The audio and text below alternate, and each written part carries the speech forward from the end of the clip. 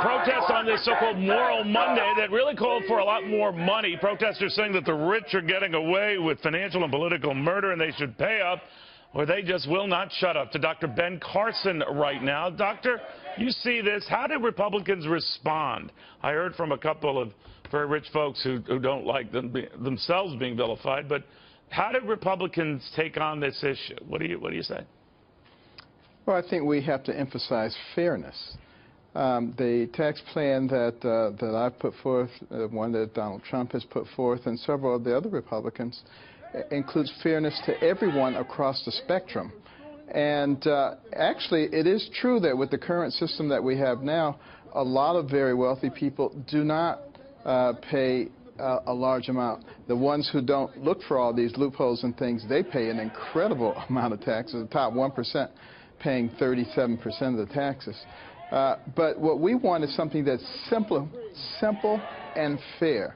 And, you know, Mr. Trump got in a little trouble this weekend when he said, you know, he would consider raising taxes on the very rich. What he was actually saying is that he wants to lower taxes for everybody, but he knows that there are a bunch of people in Congress who have a socialist, redistributionist bent. And if it comes to not having tax reform, or sacrificing the very top people, he would be willing to at least consider that. Who are those That's top what he was people, saying. Doctor? What was he talking about? People like hedge fund managers who make $100 or $200 million a year. I personally think that we should be just equally fair to everybody, proportionately across the board. But, you know... But in other words, Doctor, the fact that he, in his plan, talks about a top rate of 25%, was he signaling that it would go higher than that or higher than the 39.6% it is now? People were confused. No, it would be lower than it is now under any circumstance. Do you think that stuff like that, we want to be Doctor, fair to everybody. I'm sorry, sir, but stuff like that, the switch on the minimum wage, that he's open to it being higher, what he has said about refinancing debt that could call our financial stability into question or lead to a default, that he has not really thought this out, or at the very least he's giving some conservatives pause that maybe he isn't the same guy who was running in the primary race. Well, first of all, they have to compare whatever they think he said against what Hillary said and recognize with the minimum wage things, he's sympathizing with people, recognizing that the minimum wage has not kept up with the cost of living.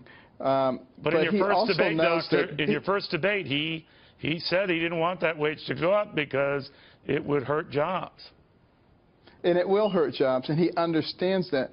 Also understands that the minimum wage is an entry-level wage. It's not a sustaining wage. And if you raise it too high, you're going to devastate people, particularly young people who are trying to get into the job market. He knows that. Do you think he has to come out and answer what's happened with this North Carolina transgender bathroom issue? North Carolina suing the government Justice Department, more to the point, suing North Carolina over the interpretation of who should go into a men's room, who should go into a women's room. How should Republicans respond? How should he, as the party's standard bearer, respond?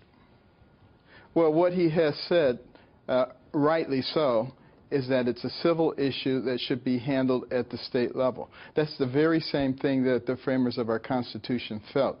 And what has happened here, they tried to handle it at the state level, but the feds have stepped in. They've overstepped their boundaries and have appropriately been sued by the state.